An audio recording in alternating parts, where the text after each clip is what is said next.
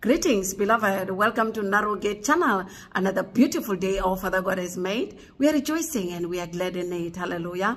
The joy of the Lord is our strength. I welcome those who just joined Narrow Gate Channel. Let us learn together. It's Operation Give Jesus Your 100%.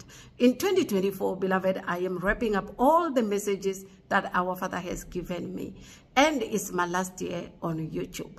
Our Father is done, beloved. We serve a powerful God, the great I am, the one and only risen King, the only wise God. In him I hid all the treasures of knowledge and wisdom. Hallelujah. We continue, beloved. I have received few messages from some of the saints, beloved, regarding the eclipse that is going to happen in America, I think, on the 8th of this month, April. Some were asking me if it is true that it is 3 days of darkness, or if it is true that 3 days of darkness is going to occur on that day. So I am just doing this video, beloved, to set your mind at ease. Remember, our Father revealed that we will see the signs of his coming in the sky. And I have shared that message as I am showing you right now. Again, let us remember what Luke chapter 21 verse 25 says. It says that, "And there shall be signs in the sun, and in the moon, and in the stars, and upon the earth distress of nations, with perplexity, the sea and the waves roaring." That is the word of God, beloved. And I have shared this. So we do not have any reason to panic at all, beloved. These are the signs that are reminding us that our Father is on his way.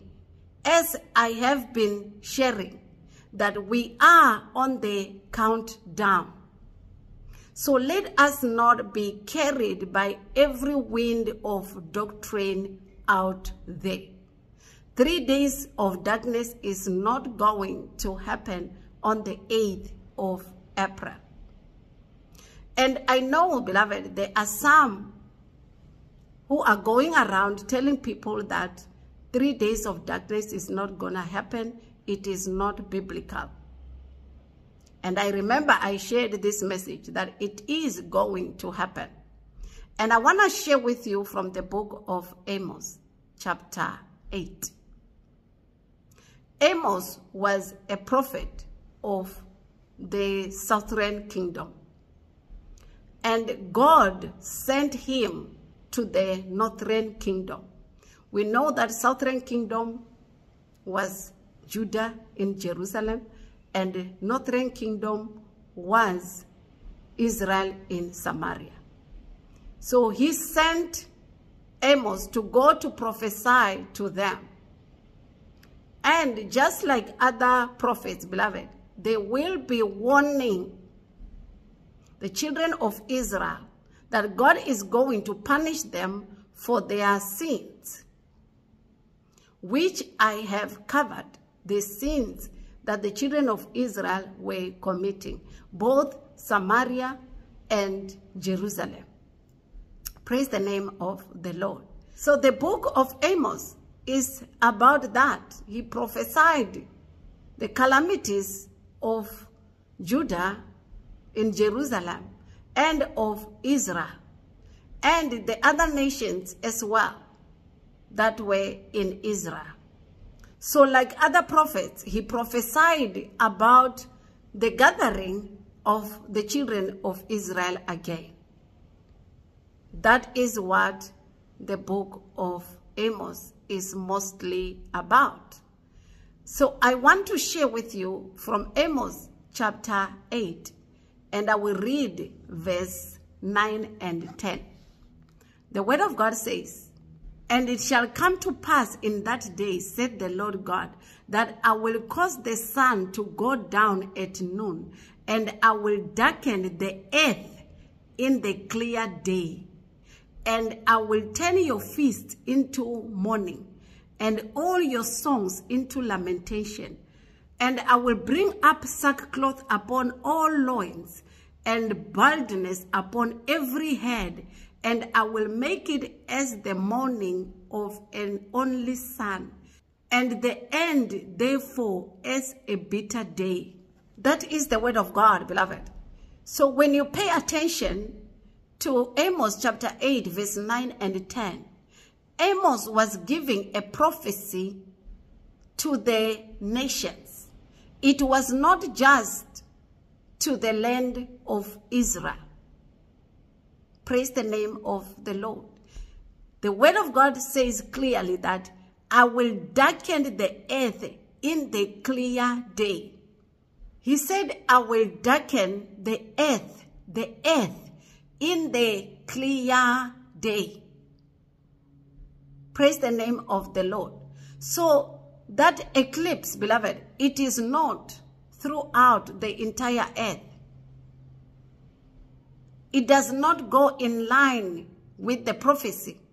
While it happens, some places it will be already at night. The darkness that is coming is going to be felt throughout the earth. That's what the word of God says. And I read for you, he will cause men to lament. People will put sackcloth on their loins. There is a video where I shared that 3 days of darkness is judgment from God. And I have shared, beloved, that the 3 days of darkness is not going to happen until after first transformation. So let us not, beloved, be listening to things out there and be running around and worried. Remember, I said, let us go with the pace of our Father. Again, the word of God says in the book of Amos, chapter 3, that the Lord will not do anything without telling his prophets. He is guiding us, beloved. If there is anything that we need to know, he will let us know. Beloved, 3 days of darkness is not going to happen on the 8th of April because the first transformation hasn't taken place as yet. Our Father is not yet done with us. I have shared that it will be after the first transformation. We are still learning for now. We are not yet finished with all the prophecies. So please, let us stay calm and continue to learn. Our Father is ahead of us. We are walking behind him. Let us not be carried away, beloved, by things that we are hearing. We should be the one to calm the people down, because we are the ones who are being taught the true, undiluted gospel of Christ. The eclipse is just one of the signs. I have shared, beloved, about the signs. And many, we have testified that the sun has been hot, so hot more than other years. And we are seeing many signs, beloved, in the sky. So let us be reminded on that same day that our Father is at the door. Praise the name of the Lord. So be encouraged, beloved. There is no 3 days of darkness that is going to happen. Do not panic. We are the children of light. Let us not run around like those who are in darkness. As Paul said in 1 Thessalonians chapter 5, verse 5, that ye are the children of light, the children of the day. Praise the name of the Lord. So that's it for this message. Stay blessed as we continue to learn. Bye-bye.